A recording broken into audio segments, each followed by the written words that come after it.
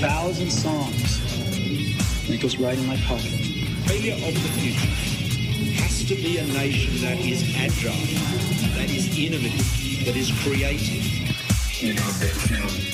Welcome to Future Squared, the podcast all about innovation in the enterprise, brought to you and run by Collective Campus, an innovation hub based in Australia that works with companies to help them adopt the mindset, methodologies and tools to successfully explore new business models and disruptive innovation in an era of rapid change. For more information, go to www.collectivecamp.us. And without further ado, here's today's podcast. Today's guest is considered by many to be the godfather of Silicon Valley, and is often credited with spearheading the lean startup movement, which was popularised by his former pupils Eric Ries' book of the same name. Steve Blank is one of the most prominent thought leaders in the world when it comes to innovation and entrepreneurship. Over the last 35 years, Steve has been part of or co-founded 8 Silicon Valley startups. These have run the gamut from semiconductors, video games, personal computers, and supercomputers. Steve currently teaches entrepreneurship at Berkeley, Columbia University, NYU, Stanford, and UCSF. In 2009, he was awarded the Stanford University Undergraduate Teaching Award in the Department of Management Science and Engineering. In 2011, the National Science Foundation adopted his Lean Launchpad class as the US standard for commercializing basic and applied research via the Innovation Corps. I wholeheartedly recommend checking out steveblank.com, his book 4 Steps to the E.piphany, and his step-by-step guide to building a new company, the Startup Owner's Manual. His work has been incredibly influential on me, and I simply cannot recommend it highly enough. So with that, it gives me much pleasure to introduce the one, the only, Steve Blank. Welcome to the show, Steve. Oh, thanks for having me. No, it's an absolute pleasure. Let me just say I'm a massive admirer of your work, and absolutely humbled to have you on the show. Well, thank you. So I know you spend your time often trekking from coast to coast in the States, doing work at a lot of the universities. If I'm going off your Twitter feed, is it right to assume that you're currently back home in Northern California? I am. Fantastic. So I was fortunate enough to see you speak in Melbourne about a year ago. Yeah, Australia was wonderful. It's always great to remember that innovation happens everywhere. Well, that's exactly right. It's certainly happening in Melbourne and Sydney and all across Australia as well as in the U.S. and Silicon Valley. Definitely. Have you got any plans to be back in Melbourne anytime soon, or Australia? I'm always looking for an excuse, but so far no plan. Fair enough. We'll see if we can tee up a speaking gig or something to that effect to get you down here again. It was really, really good to see you speak last year. Anyway, we better get down to it. Purpose of today's conversation, I guess many people know you for your work in the tech startup space, having developed the customer development methodology, which went on to become the lean startup as popularized by Eric Ries. However, you're doing a lot more work these days in the corporate innovation space. You recently published a 4-part blog series on the corporate innovation outpost with Evangelos Simudis, and I understand that both Evangelos and yourself are working on a book on the new model for corporate innovation. Yeah, eventually we hope to crack the code on corporations and innovation as well. I mean, obviously companies have been thinking about innovations for as long as startups have. But for corporations, it's even more important now in the 21st century than it was in the 20th. Large corporations are being disrupted literally as we speak, and all the reasons one could expect, and some that we couldn't. I mean, globalization, the emergence of the internet, the emergence of startups that are fueled by what seems to be companies unlimited venture capital, the fact that the internet changed transparency on pricing and branding, all these things have changed the nature of the corporation in a way that, that there was never a memo that announced it, but the life cycle of a corporation in the 20th century used to be about, on average, 60 years, and now in the 21st, about 20 years. And if you're a corporate executive, you're kind of going, what the heck just happened? And where's the textbook on how to deal with this? Yeah, well, it seems that the earth is moving underneath the feet of many large corporations, and I guess I can use this as a segue into the evolution of corporate R&D. You've talked about the evolution of corporate R&D going from a very ad hoc sort of process in the late 19th century to the early 20th century. Then we went on into corporate R&D labs through to the early 90s and corporate venture capital, and more recently the advent of the innovation outpost. Can you elaborate for our listeners what the Innovation Outpost is and why it's more important now than ever before? Sure, and I think you just traced a pretty good summary of at least the corporate innovation efforts in the 20th century. For the good chunk of the 20th century, it was large corporations in specific industries were the domain experts. They owned all the key R&D folks. If you were Kodak, you owned world-class research and development. I mean, basic research for film and chemistry, and Ray DuPont, the same thing. If you were General Electric, you had a great research facility. And then in the tech space, if you were IBM or Bell Labs, that is our telecommunications infrastructure in the United States, you had world-class researchers that you owned as a corporation. Yeah. What happened, though, in the U.S., which kind of changed this, and the finance people finally caught on, is in World War II, the United States started funding for the first time ever in our country massive infusions of federal money from our government into universities for basic and applied science. And so for the first time, universities became a source of research, and it took companies about, 30 or 40 years to realize, why are we spending money on this if the government's spending money on this? And eventually, for cost-cutting activities, their large corporations realized that, no, they didn't need to own basic science research. The U.S. government was funding most of it. And so that kind of got jettisoned, along with, unfortunately, at least for the U.S., manufacturing and other things, as China became a manufacturing powerhouse.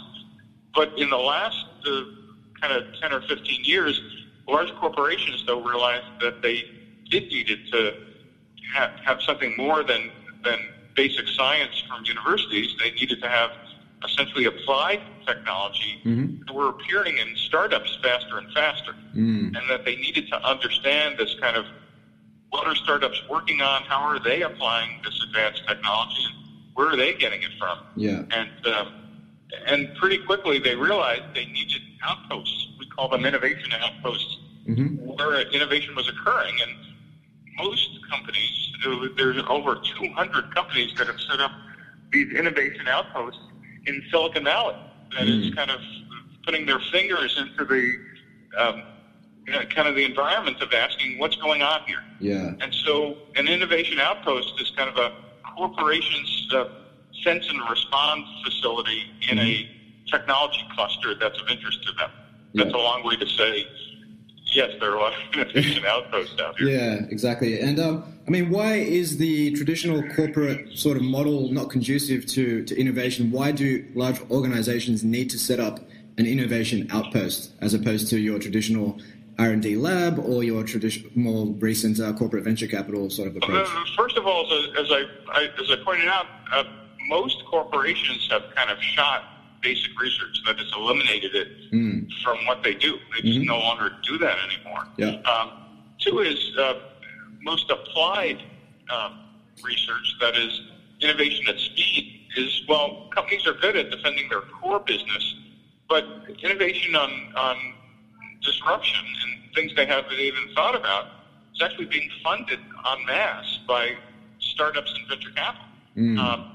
And for companies to keep their finger on the pulse of what's going on, it's almost impossible to do that by sitting in your shiny office with your great view in your window in Melbourne or Sydney or even in New York, when the activity is occurring in Herzliya or Shanghai or, San Francisco or Silicon Valley. Yeah. And so the first step that companies do is they kind of set up an office here or wherever the action is, and they staff it with business development people. That is, people whose job it simply is to network and get to know companies and what's going on and what are they building, etc. And then the next step in an innovation outpost is, if that's of interest and they go, yeah, there's a lot of interesting stuff, we need to own some of it, the next type of people they send out are corporate venture capital people. So now you have the biz dev people, and then you have corporate venture capital. And then the third part is, if it's really of interest, and let's say you're an automotive manufacturer and you realize autonomous vehicles are going to be critical to your success in 10 years or sooner, and that Silicon Valley or other places have great expertise in machine vision and autonomous machine intelligence, you might want to actually start a R&D group out here that's not just, playing games, but actually making a real product that actually is delivering capabilities that your core organization that might be working on engines and transmissions and mechanical stuff just has no expertise in or doesn't have the time and bandwidth to do. Yeah, that makes sense. And that's kind of the rationale for an innovation outpost. There is a bigger picture going on, if I can, about innovation in companies. Can I offer you and your listeners a framework a bit?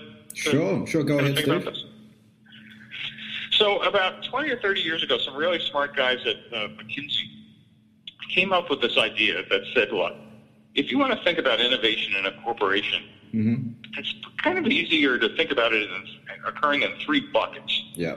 Three horizons, they call it. That is, think about your core business, and in 21st century parlance, we would say, think about your core business model as Horizon 1 innovation. This is what we do to stay in business. This is what makes us money. We know our customers. We know our channel. We know our competitors. We know supply chain. We know everything about this business.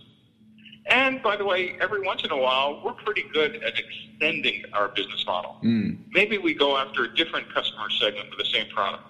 Or maybe we use a different channel. Or maybe we know the customer so well, like Procter & Gamble, we create entirely new products with our existing manufacturing resources and create, a new mop or a new whatever. Those are all called Horizon 2 innovation, meaning you've taken your core business, but you've extended the business model in very interesting ways, which gets you new revenue, new customers, extends the life of the company, et cetera. Not just product line extensions, but maybe new innovation. But what corporations are really bad at in general, not because they're dumb, just because it's incredibly hard, is what McKinsey called Horizon 3 innovation. It's what Clinton Christensen calls disruptive innovation. Correct. This is like Apple Computer becoming Apple Music and then Apple, the phone company. Whoa. Or Amazon, the book, or the place you went to buy books, now is in fact Amazon Web Services. Correct. Which, powers every startup in the world. Computing is now a utility, courtesy Amazon and maybe a few others. Or Netflix, where at least in the U.S., used to get DVDs by mail, and now you stream video. That's right. Those are companies that have figured out how to disrupt themselves. And in fact, there are a few companies that have done it for tens of, almost 100 years. In the U.S., General Electric is the model of a company that's historically continued to reinvent itself almost every decade by getting in and out of major business segments. But the key idea is why companies don't last very long on average is that they tend to focus on Horizon 1 and sometimes Horizon 2, but get disrupted by startups and new entrants who are not reading from the same playbook and are Horizon 3 disruptors. The problem is, of course, corporations are run almost always by Horizon 1 executives who have a very hard time dealing with innovation and even a harder time understanding that the culture of innovation, the incentives of innovation, the KPIs of innovation, how you staff, how you build Horizon 3 and disruptive groups and how you manage them as a portfolio are radically different on how you manage and incent and build Horizon 1 and 2 organizations. Did any of this make sense? And what was your question? No, I think you actually answered about 4 or 5 of my questions there, Steve, so thanks for that. But ultimately, the question was around processes, systems, values, and I think using the 3 horizons model makes sense to discuss this point. I think a lot of organizations who are exploring innovation, well, I don't think, it seems to be quite obvious. You've talked about the fact that large organizations are built to execute upon a repeatable business model while startups exist. Startups exist to find a repeatable business model. And it's as if large companies try and use the processes, systems, people that are put in place for H1 to explore H3. And that simply doesn't really work. And they're surprised. And in fact, to be honest, and your listeners could be the first to kind of know this, why I've kind of gotten drug into dealing with corporate innovation, not just startups, is that I've been watching now large companies try to apply lean startup methodologies, going, well, it works for startups. Why don't we do a an incubator in the corporation? And why don't we have nice shiny posters and coffee cups? And why don't we, whatever? And then, of course, you kind of look at it, and I kind of just roll my eyes, because you know what the answer is. You'll go back 3 years from now, and they'll say, so did you move the needle in, like, profits or revenue? Or, is there any kind of, well, look at our posters, or gee, we got some nice T-shirts out of this, or look at all the press releases about our incubator. Yeah, look at all the big And the answer is, well, that's just innovation theater. It's the same like large companies who have advanced corporate R&D groups. I mean, there are people who still do corporate R&D. The problem is if you really step back, most of that corporate R&D really is around Horizon 1 and 2 innovation, because there's no physical way you could have Horizon 3 people sitting in the same building. It literally, you cannot have them coexisting with the same, incentive programs, the same culture, the same KPIs. Horizon 3 people are crazy. I mean, it's what defines a startup. And it's not that you can't do this in a corporation, but you really need to understand how to engineer an innovation culture and an innovation incentives and an innovation portfolio.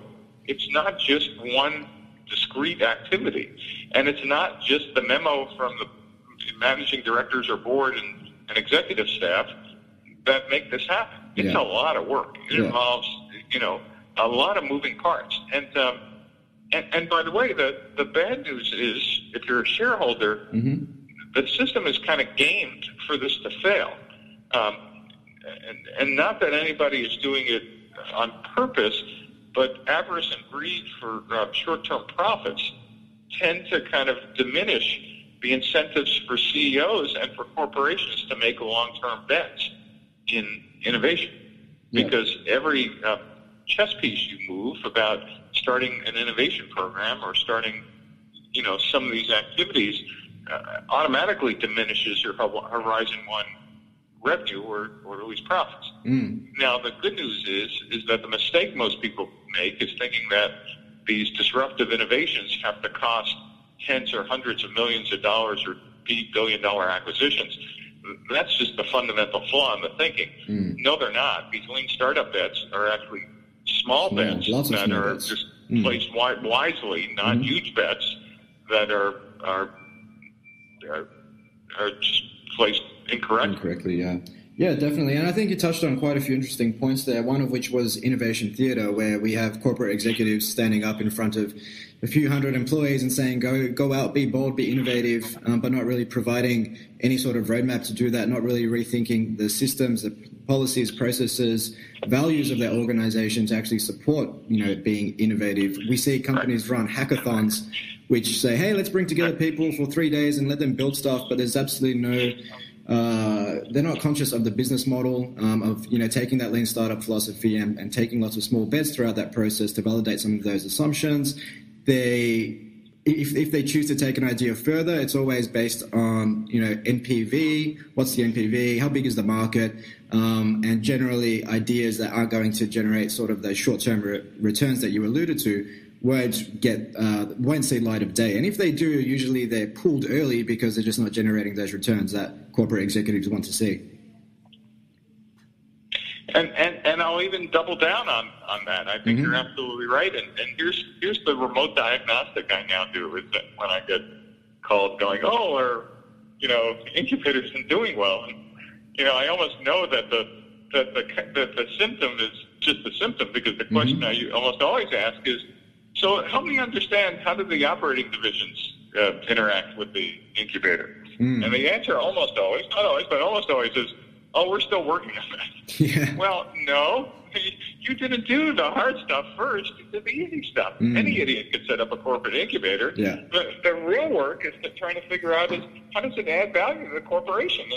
And like, when do the operating divisions say, we'll take the output of this, or here's the metrics, or here are the innovation KPIs when we'll do incremental funding of these things, or here's when it gets large enough that we'll agree it stands up as its own division, or gee, no, we've already kind of pre-computed this is in fact when we'll spin it out. I mean, if you haven't had those conversations, then of course it's going to be theater. What are you surprised about? Yeah, exactly. And so usually by the time I get those phone calls, it's way too late because you've just been kind of shunted off into a staff function, not really designed to do anything other than generate great press releases for the company that says, see, we're being innovative as well. That's right. And that's usually, in fact, that's the time I want to short the stock. Yeah, it's funny.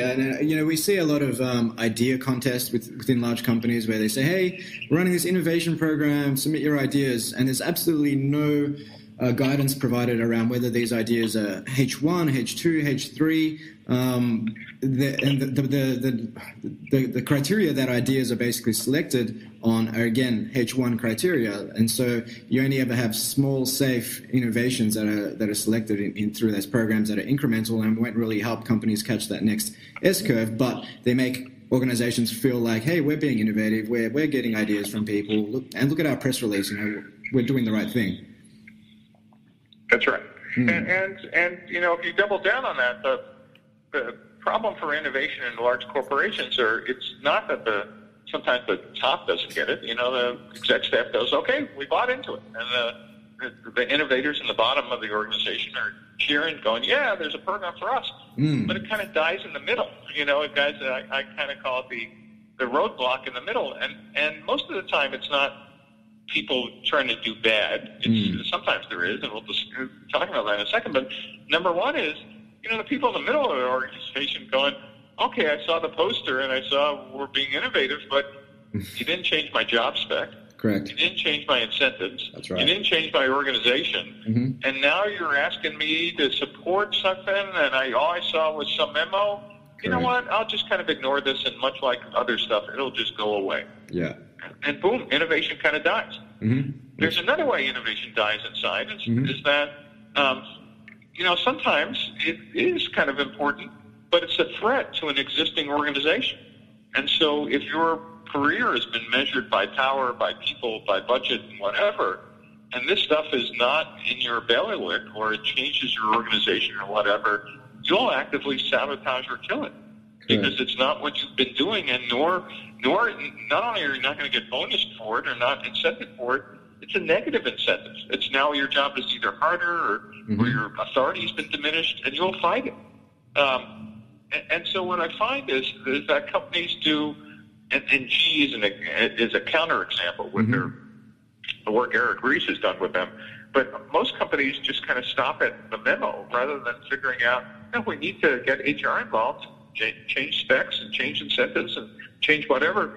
And in fact, my other remote diagnostic to this about whether the exec staff is serious, whether the corporation is serious about innovation and being able to keep up with the changes is the first thing I ask is, so help me understand how the incentive program for the exec staff has changed. And if the answer is silence, then you go, well, okay, give me a call back when you guys are committed, not when you want to write some more memos. Correct.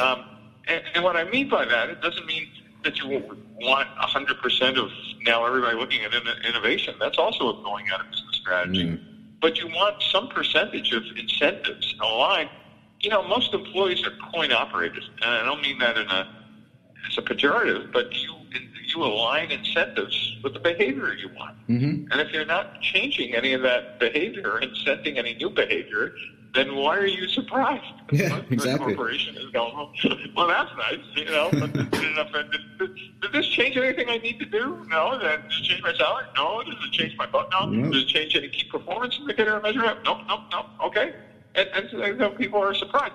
By the way, why that's different in a startup? In a startup, 100% of your company is aligned around Horizon 3 disruption innovation because, you're going out of business unless you figure out how to find product market fit. In a large company, you've already found product market fit, and therefore your job is simply execution of a known business model. So the incentives are different between large companies and startups. In a startup, speed is of essence because you don't have time to get it perfect. You just have time to get it out, to get enough customers to survive. And so the incentives are kind of inverted between large companies and startups. That's why you need these new Horizon 3 groups to be separate with their own unique KPIs Correct. or key performance indicators until they get to product market fit and scale, and then eventually you either stand them up as their own divisions or you integrate them back into the Horizon 1. Yeah, and that makes perfect sense because, you talk about H1 to H3 and, in a corporate environment, a typical H1 environment, you've got your reasonably fat paycheck, you work reasonably short hours compared to what those of us in the startup world work, and the incentive, the hunger is not quite the same as a startup who maybe has $100,000 in the bank, 5 mouths to feed, and, operating under lean startup, the speed is absolutely fundamental to success. Every dollar is allocated in a way that you're going to get some learning from that, and you're not simply going to go out and say, okay, this is the strategy, here's our 100-page business case, we're going to execute on this for the next 9 months and hope for the best. Yep. So it's an interesting problem. And by the way, it's just getting harder. In the 20th century, there was a CEO of GE named Jack Welch who kind of had some of the, a set of euphemisms and rules of thumb that he used to kind of manage GE. And by the way, what I remind my students is they were brilliant in the 20th century. But if you're a corporate CEO and you're executing Jack Welch rules in the 21st, you're going to put your company out of business in 5 years. Correct. Not because Jack Welch was an idiot. Jack Welch was a genius. But the world around you has changed. And I can't think of a single industry where it hasn't changed. Whether it's mining in Australia or, oil extraction or biotech or certainly software. In my lifetime as an entrepreneur, I'll give you one example. The price of doing a software startup has plummeted by a factor of 1,000. Yeah. 1,000. Yeah. It used to cost $4 million to do a software startup because you needed to buy a mini computer called a Max for $1 million. You needed to buy software to run on another $1 million because you used waterfall engineering. It would take you 2 years to ship something. That's another $1 million. And because you were always late, let's throw in another $1 million. It's $4 million. Correct. Today, students on a laptop plugging into Amazon Web Services using, Google Store or Apple's App Store can be deploying software in weeks or months for $4,000, or if you really had a lot of money, $100,000. And it's just unbelievable. And every other industry is kind of seeing the same change. And if you think it was just software or tech, look at Exxon. They almost lost their leadership in the 20th century because they used to believe oil production was you drilled vertical holes in the ground and pumped out stuff that was underneath. And fracking, that is, hydraulic fracturing with horizontal drilling, two very different technologies that intersected, allowed people in the United States to hit shale plays that thought were unreachable and untouchable, and dramatically stood the entire oil industry on its head, made the U.S. the number one oil producer in less than 5 years. Correct. And so I can't think of a single industry that hasn't been disrupted or isn't because of a combination of these things.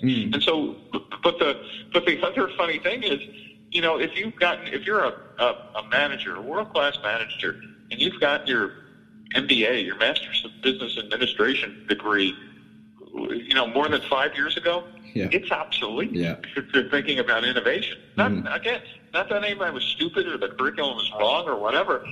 The world has changed so rapidly. Right. The things that you're reading and teaching, which were actually good ideas then, are no longer good ideas. And in fact, might actually, as I said, put you out of business. Yeah, I guess the lesson learned there for executives at companies who consider themselves in an industry which is very capital intensive is just because it's capital intensive today and the barriers to entry are high today doesn't mean that there will be 5, 10, or 20 years from now. Yep.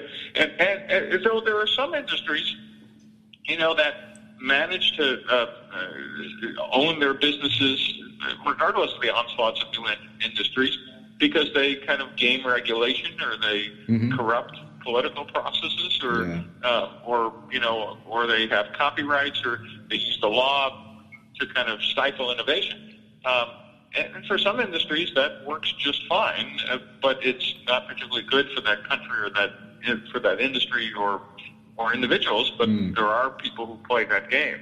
And in fact, it's very interesting. You could almost map the amount of innovation by country is inversely proportional to the amount of corruption in that country. Yeah. Because the incumbents tend to strangle innovation in their crib.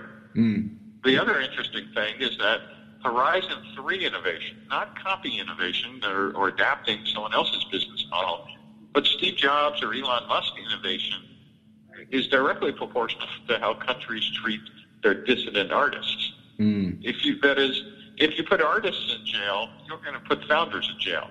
Not physically, at least mentally. World-class founders who create things that you and I have never thought about are closer to artists than any other domain. Meaning, there is no bounding box around their imagination. That's right. And the minute the state puts bounding boxes of, well, you can't you can't compete with a state-owned agency, you can't compete with this company because the president's cousin owns that, or no, you're not well-connected here, or these are, quote, your new partners.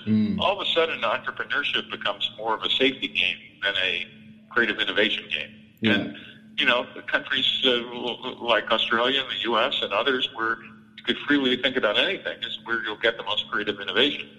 And countries that kind of bounding box that stuff, you'll get, great companies that fulfill current needs, but probably not as innovative. And I think that's an interesting thing to think about. Yeah, definitely. And we're seeing as companies go global. Definitely. And I guess you look at Uber and all the troubles they've had to deal with from a regulatory perspective over the last few years. And if you go back to the start of the 20th century when, the Model T Ford came along and initially wasn't allowed to drive faster than horse-drawn carriages in order to protect the incumbent industry at the time.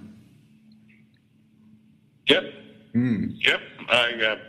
I think that's true. And in the U.S., we're going through that with Tesla and car dealerships. And, the movie industry is always in the U.S.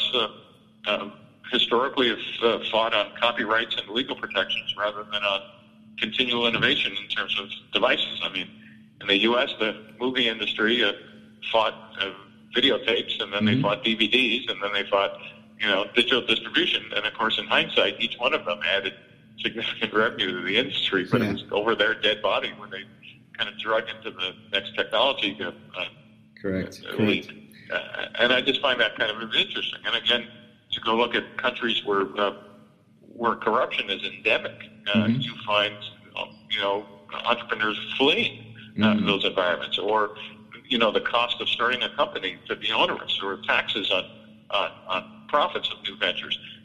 You could certainly find lots of ways to engineer innovation out of an ecosystem. And I point that out just to make the same analogy with inside a corporation. If your CFO and HR people say these are the rules, everybody will follow these rules. I don't care what project you're working on. Your innovative people are going to read those rules and go, "That's great, we're leaving." And you're going to be a Horizon 1 company and do just fine for 10 or 15 years, but hopefully you're updating your resume or retired because you've just put your company out of business in the long term. Yeah, and that makes sense. And I guess I draw parallels between that and just the underlying concept of creativity. If you start with too many constraints, then there's only so creative you can actually be. Whereas if you embrace anything being possible, you're going to come up with a lot more different sort of types of innovations, or at least ideas. Yes. Yes. So you touched earlier on the fact that not 100% of your organization need to be crazy entrepreneurs. I think, as you correctly mentioned, that would be the death of the company. And you've talked about this concept of getting to yes for corporate innovation. So putting the corporate innovation outpost aside for a second, this is more so about how do we redesign some of those internal policies that prevent innovation? For example, do we only allocate capital into projects where the market size is large enough to support our growth targets being achieved, which obviously means that disruptive innovation where the market is small or insignificant won't be supported. Obviously, we're not saying we redesign the existing processes because they're there for a reason. They're there to support the status quo. Can you talk to us about this concept of getting to yes for corporate innovation and of developing parallel policies? Sure. So, let's start all the way on the top. I think you mentioned it, and let's just review is, if you think of innovation occurring across three horizons, and again, if you're a corporate exec, find some other metaphor. This one, for me, kind of works because it kind of simplifies how you think about allocating all this stuff. So number one is you want to allocate R&D across horizons. Most companies, again, yours might vary, you pour about 60 to 70% of your R&D money into Horizon 1, somewhere between 10 and 20% in extending Horizon 1 into Horizon 2, and then you save kind of 5 to 10% of your budget for Horizon 3. So that's kind of interesting right there. So you need to be asking, what is the, portfolio allocation of dollars across the horizons on the top line. The second thing you need to think of, and this came, as you mentioned, I'm working with Evangelist Moody's, and his insight was, well, that's nice, but you also ought to be figuring out what's the ROI returns in terms of years for investment in each one of those horizons. That is, if you're saying, great, no, we're going to double our Horizon 3 investment and expect something to come out next year, you're pretty confused. Yeah. Because unless you're buying a company, internal investments, Horizon 3 innovations usually don't show up for 4 to 10 years from the time you start funding them. Correct. Much like startups. I mean, they're internal startups, and maybe you could accelerate some of them, but it's not going to affect your bottom line rapidly. But Horizon 2 innovations might, kind of occur. Yeah, you could imagine somewhere between 2 and 5 years if you start investing now about extending new channels or, new product lines. Of course, investment in Horizon 1, you have existing channels, you have existing customers, you get those new products out there. Now you'll start seeing revenue in the next quarter. So number one is thinking about how you're allocating money, but number two is you ought to always keep in mind, at least for internal R&D efforts, when do you see the results? Well, those results vary depending on the horizons. Again, you could shortcut by acquisition, which is why you see companies doing those bets, but that needs to be part of this discussion.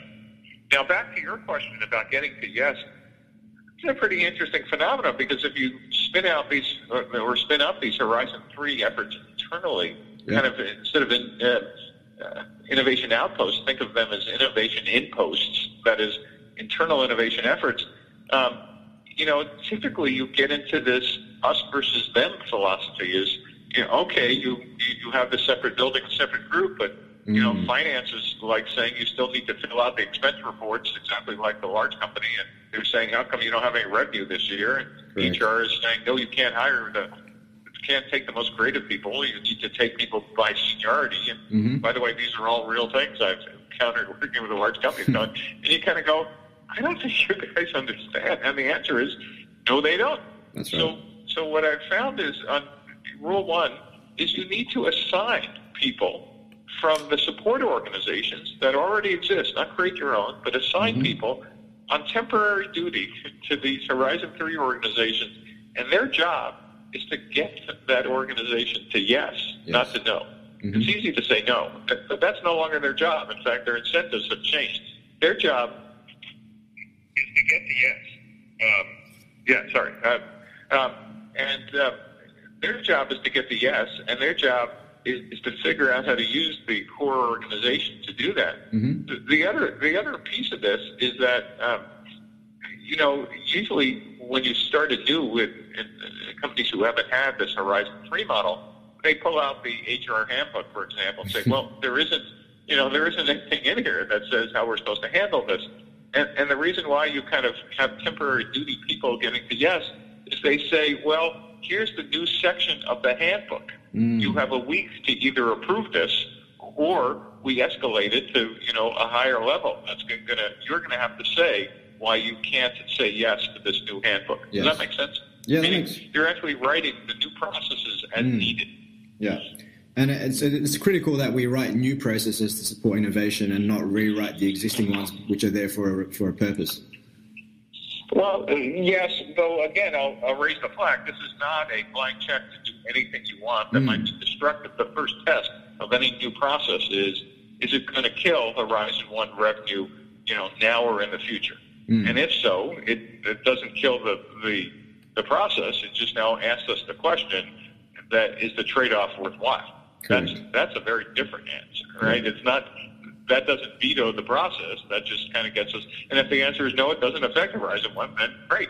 We have a new process. Yeah.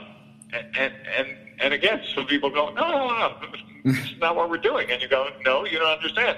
We're running, and again, this is a phrase from people at Stanford and MIT or Riley and Pressman. We're running what they called an ambidextrous organization, an organization that could do both execution of core business while creating new innovation initiatives. That's right. What I've been talking about is not new ideas. People have been talking about this for decades. So let me be clear. This is not new stuff. What's new are two things. One is this is now not just nice to know. This is now turned into survival techniques for companies, where before it was nice to know because, we got years, maybe decades to worry about this. Now it's like, holy cow. Two is, and this is why, as I said, why I got involved, even that we had the theory, we didn't know what the practice was.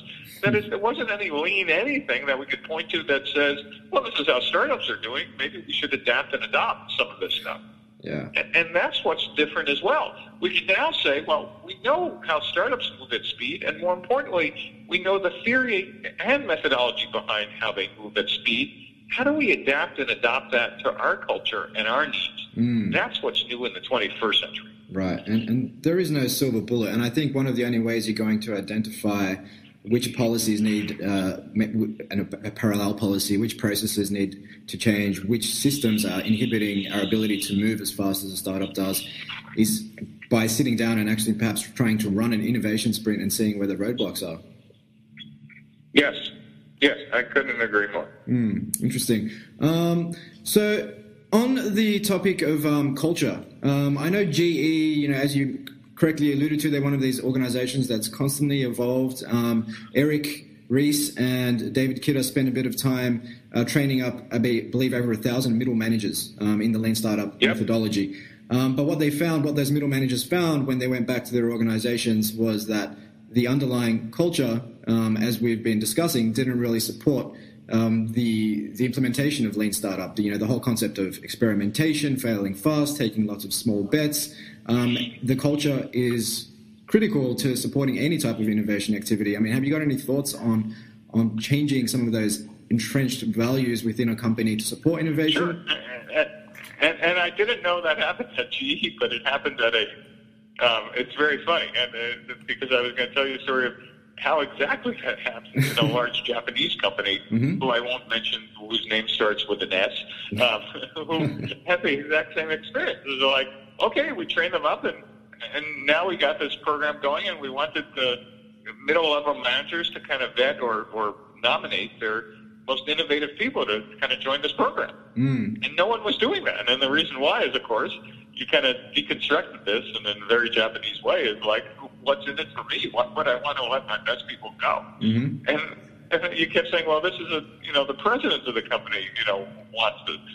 Well, nothing moved this thing until we actually got one middle-level manager, kind of twisted his arm and got him drunk and whatever, and got him to volunteer one of his people to do this, who he would support. And what we did was we got him a letter from the president of the company. We're in Japan. That's like a big deal. Thanking him personally that, for helping the company move forward, blah, blah, blah, fancy words and like whatever. This became a shrine. I mean, his peers came over to him. He was like, his chest was like 6 feet wide. He was puffing around. And all of a sudden, the dam broke. Meaning, all of a sudden, all the other middle-level managers wanted a letter from the president. Now, nothing changed other than they understood that this was a big deal that was acknowledged. And what we call this was an example, because we had to fight these fires on multiple levels, hacking the culture.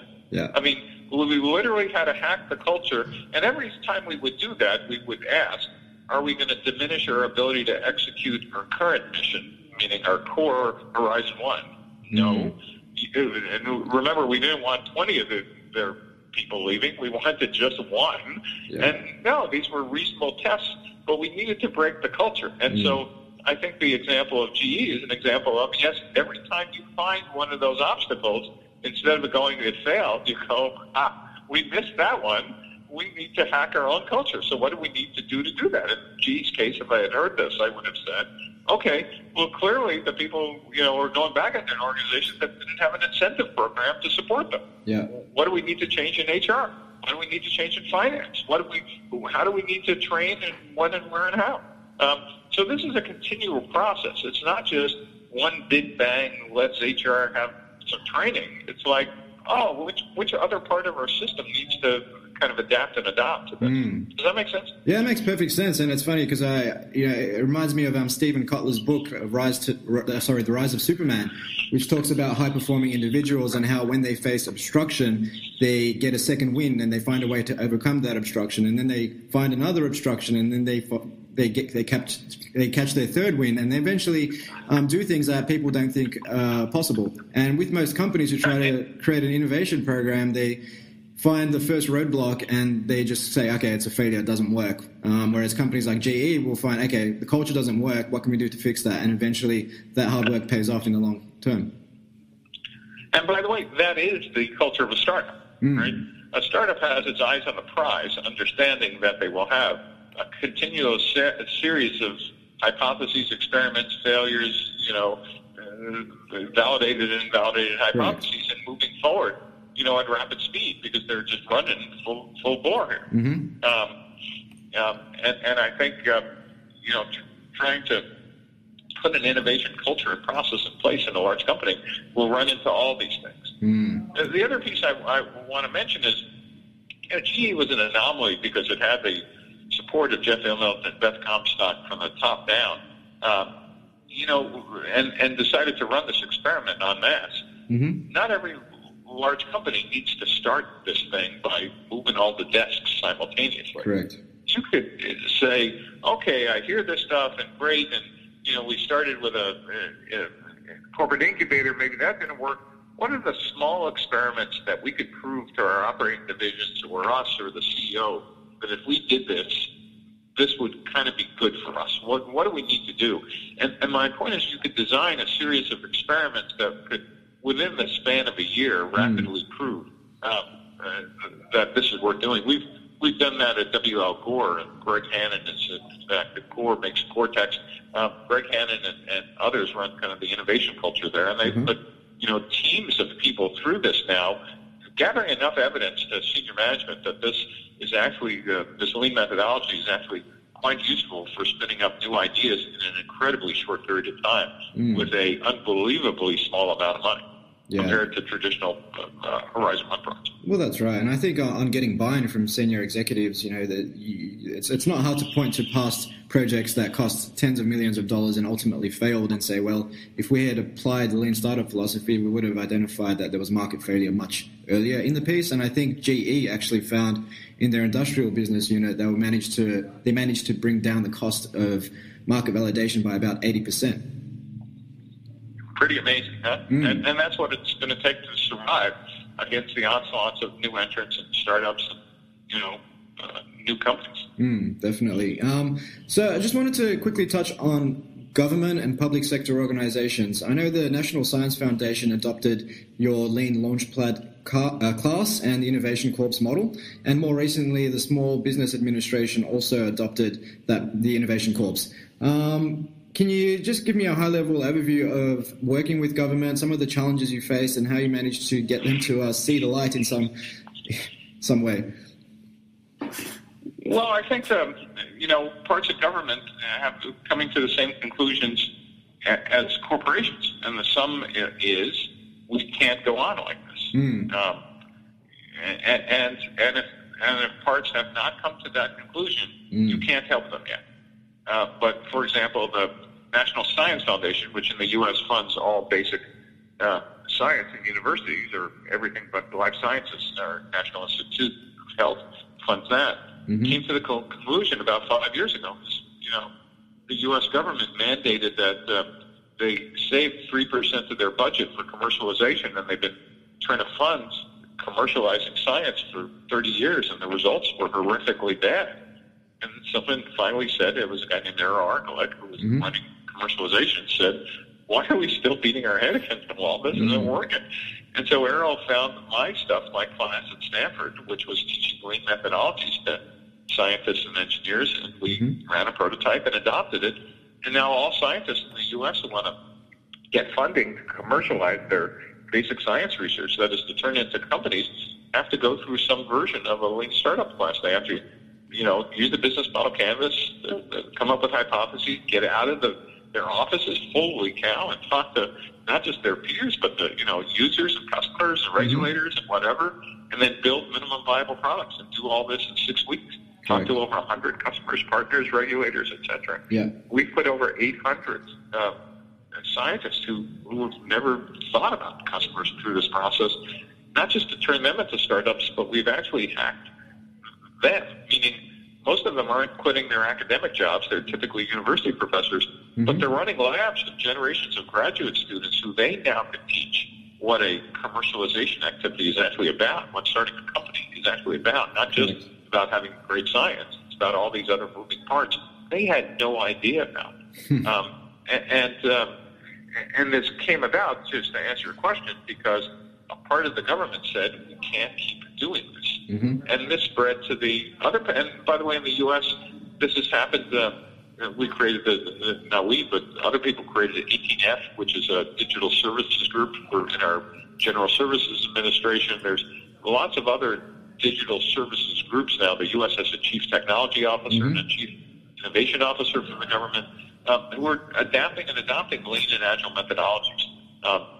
Again, not to replace massive amounts of people, but to kind of accelerate innovation and adoption of technologies throughout the government. No, that makes perfect sense. And I think Gartner released a report that found that 70% of government IT projects tend to fail because they're overly complex. There's no real accountability, and people are always outsourcing decision-making. And so projects take years, cost a lot of money, and ultimately fail or don't deliver the benefits that they sought out to.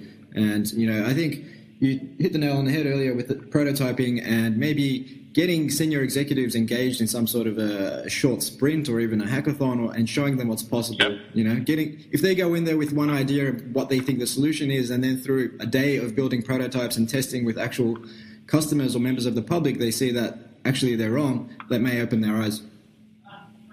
Yes, and that's incredibly useful. And by the way, for the government, the last thing we're doing here in the U.S. is we're starting a new version of the class we did for the National Science Foundation, though this time for our Department of Defense and Intelligence community, called Hacking for Defense. And we've gone out to our Department of Defense and military and asked for some of their toughest problems, and are teaming students at Stanford to kind of solve these problems in 10 weeks, and not just prototypes and demos. They have more prototypes and demos they need to do with, know what to do with, but actually how do you get these to the hands of the people who need these solutions, Navy divers or Air Force people or cyber people? How do you build solutions that will be used immediately? And that's an interesting problem. Definitely. One of the final areas I wanted to touch on, Steve, was around acquisitions. Many companies believe that they can just keep up with disruption by acquiring smaller organizations, but as is often the case, they acquire them pretty late in their life cycle when they've done a lot of their growing. They're paying a premium for these organizations, and oftentimes they try and integrate them into the mothership, which ultimately stunts their growth. What's your opinion on acquisitions as a shield to disruption? Well, it's really interesting. I was on multiple sides of this, on boards of public companies that did, acquisitions. I've been on boards of startups that got acquired, and realized that there really is a different way to think about, if you're a corporate acquirer, how and when you should be acquiring. So, for example, if a company hasn't even started talking to customers and doesn't even have a product out, then maybe you're just doing what used to be called, or still called, an acqui-hire. Maybe you're acquiring just for the team. Correct. And if that's the case, then just integrate them completely. Make sure they understand, and that whatever compensation they're getting is completely tied to them staying, because that's all you're acquiring. You're throwing out the rest of the product strategy. But the next phase a company could be in is, they're well into product development, and they're out searching for product market fit. This is a big idea. If they don't have a repeatable and scalable revenue stream yet, but they're building product and looking for product market fit, the worst possible thing an acquirer could do is try to integrate them. That's right. Why? Because it's this culture of searching requires shortcuts, and there's a ton of technical debt. You don't really want to look under the hood here. And even more so, there's a ton of organizational debt, which right now is good. These are the people you want to be searching for a business model. You want them to be creating, a little chaos and conflict in the marketplace, and you do not want them to have to deal with now at the same time they're trying to do that. All your organizational baggage, which works for Horizon 1, will crush them and will kill that search. Does that make sense? Yeah, it makes perfect sense. And, there's no shortage of...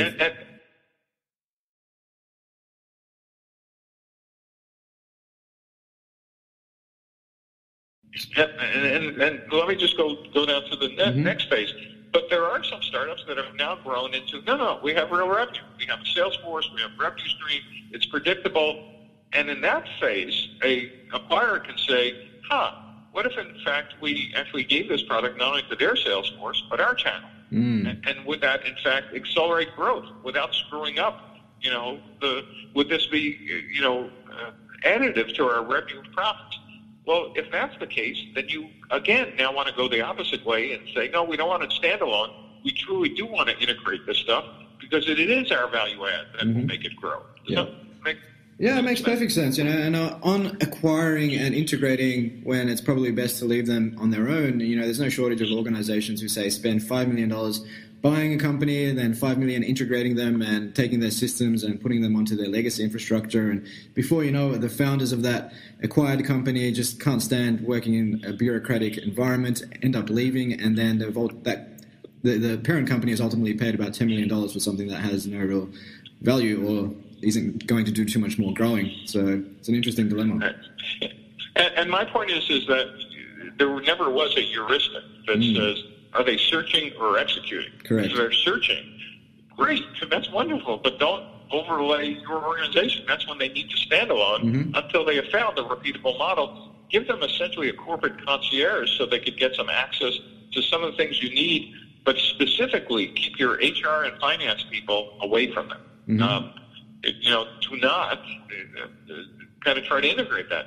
But when it has a repeatable model and there is scalable sales, then the opposite is true. Then you want to take the best of that and see if you can actually, use whatever leverage you have in the marketplace to 10x or 100x that type of revenue. Yeah, that's right. And that's, I guess, the foundation of a corporate startup partnership where you have a startup who has, can move quickly, can move at that speed that's fundamental to success as a startup, but you have access to the domain expertise and perhaps the scalability of a large organization as well, and access to their networks for the purposes of customer validation too. So it can be quite a beautiful marriage between a startup and a corporate working together in that capacity. Just wanted to wrap up with a bit of fun, Steve. So basically, I ask all of my guests 2 hypotheticals and 1 question on lifestyle. So the first one is, and I know this is completely unrehearsed, so just say the first thing that comes to your mind. If you could work for any company at any stage of their life cycle, who would it be and why? Gee, that's a tough one. It is. I guess I would have loved to work. Can we talk about past companies or? Yeah, any company. I guess I would have loved to work at Apple on day one. Yep. I guess I would have loved to have been at not Ford, but General Motors when it was run by an entrepreneur, not in the 20s, but in the early 1900s, when a very crazy founder ran it. I think those are the 2 places I think might have been interesting. Yeah, no, great answers. And number 2, if you could ask anybody, dead or alive, a question, who would it be and what would you ask them? Gee, that's a good question. I've never thought of that one. Dead or alive?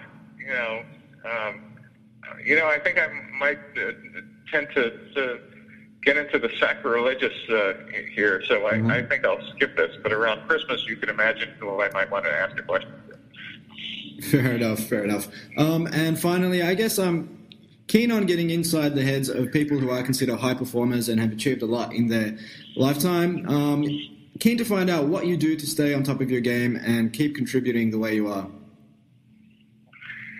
So that's a great question. And I'm not going to talk about me, but I'm just going to talk about in general. I have found actually people who are on top of their game are just, by brain chemistry, perpetually curious about a lot of things, about a lot of stuff.